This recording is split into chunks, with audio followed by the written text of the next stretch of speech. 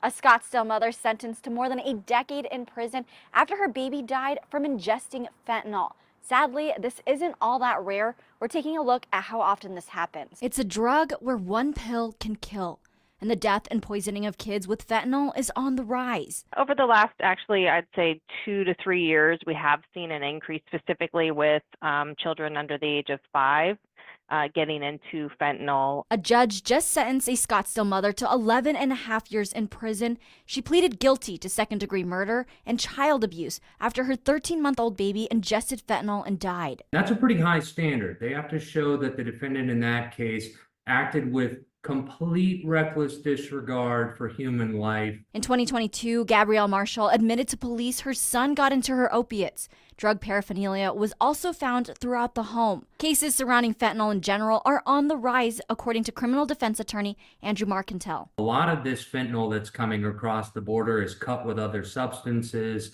And because of the unsafe conditions, we have seen a rise in all manner of cases resulting in deaths surrounding fentanyl. ABC 15 has reported on several cases in the last year where parents were arrested for their kids ingesting fentanyl. The rise in calls to the Banner Poison and Drug Information Center for kids ingesting fentanyl has skyrocketed.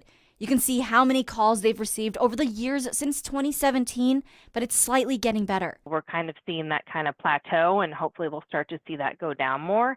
But again, the concern is that fentanyl is still in homes and extremely dangerous, especially to young children. In order to keep kids safe, make sure any medication or potentially hazardous items are out of reach.